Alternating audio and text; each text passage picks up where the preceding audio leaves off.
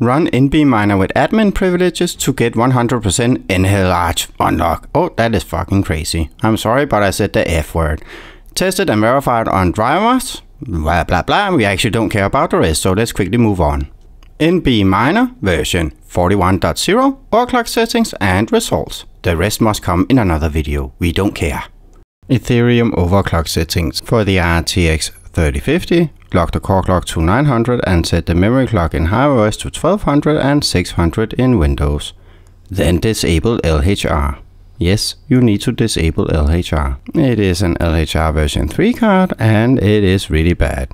For the RTX 3060, lock the core clock to 1552, set the memory clock in HiveOS to 2600 and in Windows to 1300. The card I'm using for test is a Zotac RTX 3060 Twin Edge LHR. Unlike its RTX 3070 Ti brother, this one is actually stable and quite good. For the RTX 3060 Ti Hynix Revision 1 memory, lock the core clock to 1350, set the memory clock in HiveOS to 2100 and in Windows to 1050. The difference between a Revision 1 and a Revision 2 is that Revision 2 can clock to 3400 and above, while a Revision 1 can only clock to 2100 if you're really lucky. You may actually see that it's lower than that. The RTX 3060 Ti Hynix Revision 2, lock the core clock to 1500 and set the memory in HiveOS to 3200 and 1600 in Windows. If you're unsure which one you have, then just try with memory clock at 2300 and if it crashes, then you have a Hynix Revision 1. You could also have a Samsung one. In that case, then you're super lucky. Enjoy. For the RTX 3070, lock your core clock to 1125 and set the memory in HiveOS to 2600 and in Windows to 1300. It is the absolute most efficient card as always, and it is the go-to buy if you want to buy a new card. Buy an RTX 3070.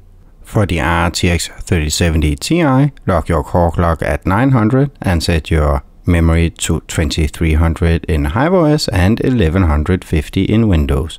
You can also up your memory even more if it's possible for you, but if I go above 2500, my hash rate tanks completely to 55 MHz per second. For the RTX 3080 10 gigs, lock the core clock to 1250 and set the memory clock to 3400 in HiveOS and 1700 in Windows. This is actually a pretty good card. It is quite stable, but the thermal pads have started to decay a bit, so I need to change them soon. If you have the RTX 3080 12 gigs, then I feel for you. But lock your core clock at 900 and set your memory clock in HiveOS to 1200 and 600 in Windows. Remember to disable your LHR, as this card is using version 3. I highly recommend that you mine something else than Ethereum with this card. Check out my crypto mining videos with the daily profits. Results.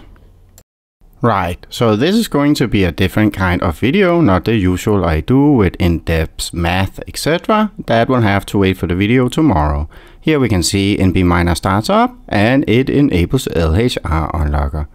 I can already reveal now it doesn't work on the RTX 3050 and the RTX 3080 12 gigs. I have tried a couple of different clocks, but it refuses to work. So you can use it and get around 73 MHz per second on the 3080 12 gigs, which is actually okay, but pretty far from the 3080 10 gigs. Right, so here we have the first report screen. As you can see, there is no memory temperature at all. The hash rates are not properly there either. I can't believe that this actually happened today. I've just written like 80 comments about I don't think it will ever happen, and then it happens immediately the day after. That is pretty amazing. Right, so now we start to see a proper report.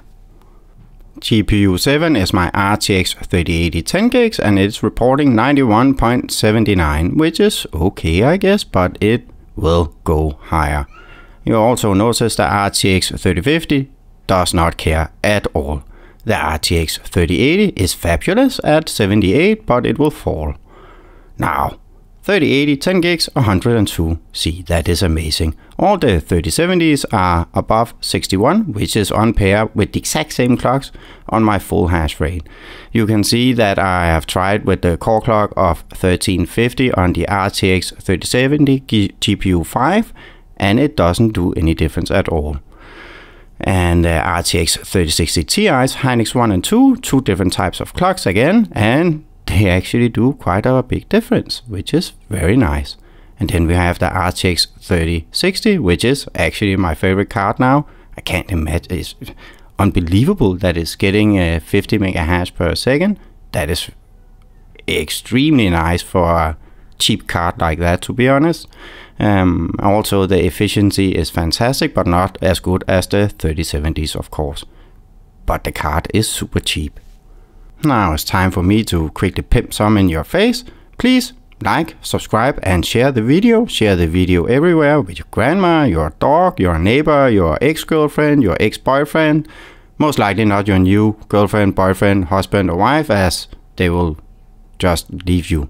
Tomorrow I'll release a proper video where I hopefully can tweak my overclocks a little bit, maybe even get better results for the 3080 12 gigs, but overall I hope for better results. I'll also add the min max megahash per second and watts, everything as I usually do. Anyway, to get this lovely piece of software, I'll drop the commands you just have to fire off in HiveOS to get them, and I will also include a batch file instruction in the description, so go check the description for all you need. Wow, check out that 3070 Ti. The card that is the absolute worst I have is doing amazingly. Yeah. Oh, and by the way, the previous video I had an EVGA BIOS on it. Now I've rolled back to a Zotac BIOS as it does zero difference.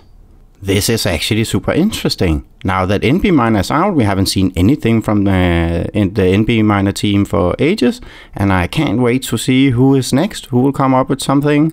Will it be T-Miner or LOLMINER? I actually like all the miners, so they're pretty cool. Maybe even G-Miner will come with something. What do you think? Let me know in the comments.